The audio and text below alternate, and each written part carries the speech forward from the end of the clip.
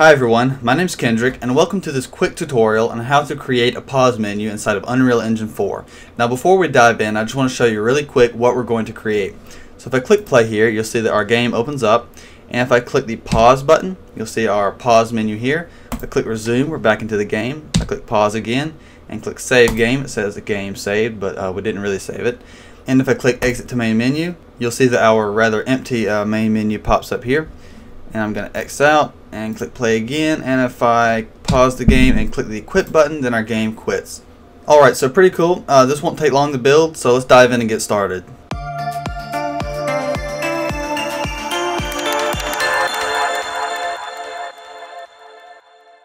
Alright, so the first thing I'm going to do is create a new project. So I'll select the third person template and I'll call this pause menu tutorial. Create project. Now let's head over here to the root content folder, and we're going to create two new folders. The first will be levels and the second will be UI. Now inside of third person BP maps, select this third person example map, Control C to copy, go inside of our levels folder and Control V to paste it. Click on it, hit F2 to rename it, and we'll call this world. Now right click and we're going to create a new level and we'll call this main menu. Now hit save all, save selected. Now let's head over here to the UI folder, right click, scroll down here to the bottom, user interface, widget blueprint, and we'll call this pause menu. Now right click, user interface, we're going to create another one and we'll call this one main menu. Save all, save selected. Now let's open up the pause menu, and the first thing we're going to create is a horizontal box. Drag that down under the canvas panel, and we're going to resize it and make it extend to the full width and full height of the canvas panel. Now the second thing we're going to create is a vertical box. Drag that down under the horizontal box and click that, right click, wrap with size box. Now select the size box and we're going to set the sizing property to fill, and it's going to be horizontally aligned center and vertically aligned center. And we're going to override, we're going to check the width and height override for this, and we're going to set the width to 750 and the height to 400. Now the next thing we'll do is create a button. Drag that down under the vertical box and we'll create some text to go on top of that button. Now let's select the text and we'll set the font size to 35. And we'll select the button and hit this drop down for the padding, and we'll give it a padding top of 50 or 25, sorry. Now select this button, Control C to copy, select the vertical box and hit Control V 3 times to paste it, so we have 4 of these buttons total. Now select the text for this first button and we'll make this say resume, and the text for the second button, that'll equal save game. And the third button will say exit to main menu. And the final button will simply say quit. Now compile and save. X out of that.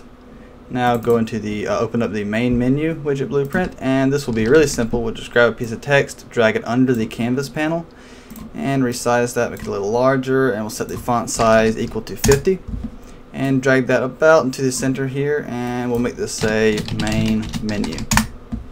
Compile and save, X out. Now let's head over to our levels folder and open up the main menu world, and head up here to blueprints up at the top and select open level blueprint. And then we're going to right click, get player controller, drag off of here, create widget, and the widget we're going to create is the main menu widget blueprint. And drag off of the return value and we'll say add to viewport, and connect this to the event begin play. So basically what this will do is as soon as the level loads, it will create the main menu widget here, and then we'll add it to the viewport, which is basically the user screen. So compile and Control S to save that, X out.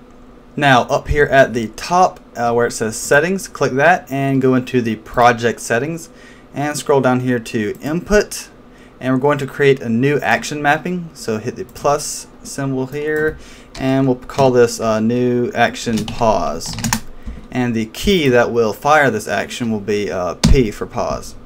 Normally here you would use the escape key. Inside of Unreal, the escape key will exit the preview when we're previewing our game, and we don't want to quit the game. We want to pause the game, so for now we'll just use P. But in your finalized project, you'd most likely want to use the escape button here. So X out of that, and let's go into the root folder, and inside of third person BP, and under blueprints we have our third person character here. Open that up, and we're going to create two functions here. The first will be pause game, and the second will be unpause game. Compile and save that. Now go inside of the pause game function, and the first thing we're going to do is drag off of here and say set paused, set game paused, and we're going to set that to true. Let's drag off of here and create an is valid node, and this will basically check whether or not the pause menu has already been created. So if it has not been created, then we're going to say create widget, and the owning player will be get player controller, and the widget we're going to create is our pause menu right here. And then the return value, we're going to promote that to a variable, and we'll call that variable pause menu. And then drag off of here and say add to viewport, and the widget that we'll add to the viewport will be the pause menu variable that we just created. Now if this widget has already been created, so if it is valid, then we'll just automatically add it to the viewport. We don't have to create it. Now we just need to add our variable here, so that's what we're checking. Grab all of this, move it forward just a little bit. Now over here at the end, we need to set input mode UI only, and the target is get player controller, and the in widget to focus is our pause menu widget blueprint.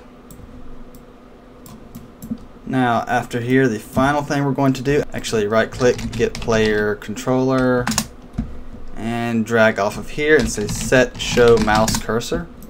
So as soon as the pause menu shows up, we want to show the mouse cursor. We don't want it to remain hidden. And we'll just set that to true. That should be all of this function, so compile and save. So open up the unpause game function, and inside of here we're basically going to do the exact opposite. We're going to reverse everything we just did. So set game paused, and we'll leave that to false this time, and then execute remove all widgets. This will get rid of the pause menu, and then set input mode game only, and the target is get player controller. And then finally, let's drag off of here and say set show mouse cursor.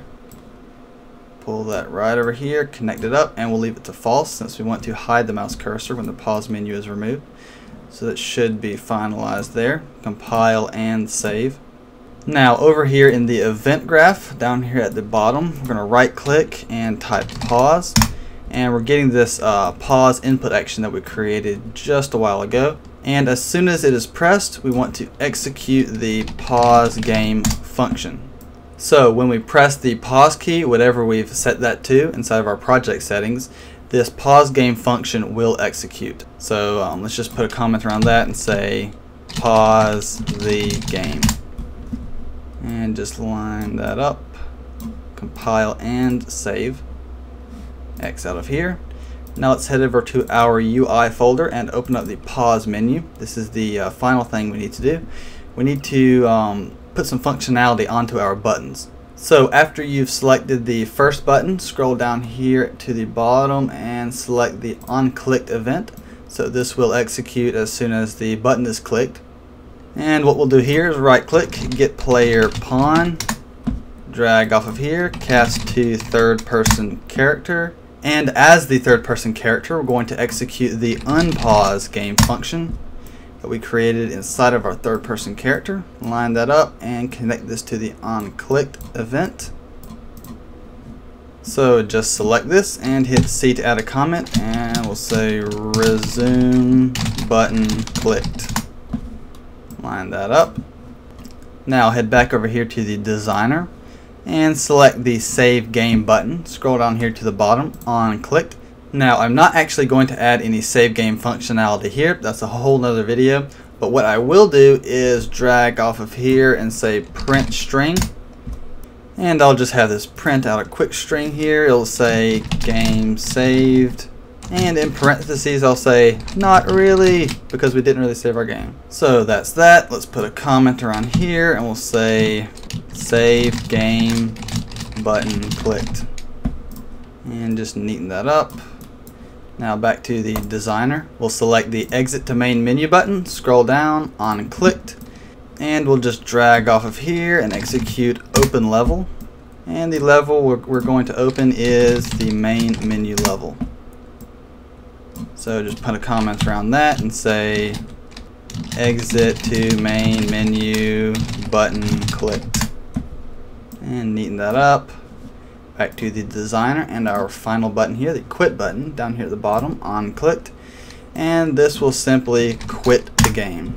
And the specific player will be get player controller. Put a comment around that and we'll say quit button clicked. Neaten that up, compile and save. Now back here inside of the designer, one last thing I want to do is select this horizontal box, and over here where it says anchors, click that and let's anchor it to the center. If we left it anchored to the top left, then what would happen is when we resize the window it would get stuck and it wouldn't look nice. So let's just compile and save that, and let's do the same thing for our main menu. Select this text here, anchor center, compile, save, X out of that. Now let's head over to our levels folder and open up the world level. Now if we click this little drop down arrow here beside the play button and select new editor window, our game will pop up here. We can run around, do whatever. And if I click the pause button, you'll see that our pause menu does indeed show here, and we can see our cursor. Now if I click resume, you'll see that we're transported back into our game and it's no longer paused. If I click pause again and click save game, you'll see here it says game saved, not really. And if I click exit to main menu, you'll see that we are taken to our main menu here. Now if I exit out of that, play again, click pause, and click this quit button here, you'll see that we do indeed quit our game. Alright folks, well that pretty much wraps up this tutorial. If you enjoyed the video, then give it a thumbs up. That really helps me out. And I've got lots of new videos coming out every single week, so subscribe if you want to stay updated on that. This is Code Viper, and until next time.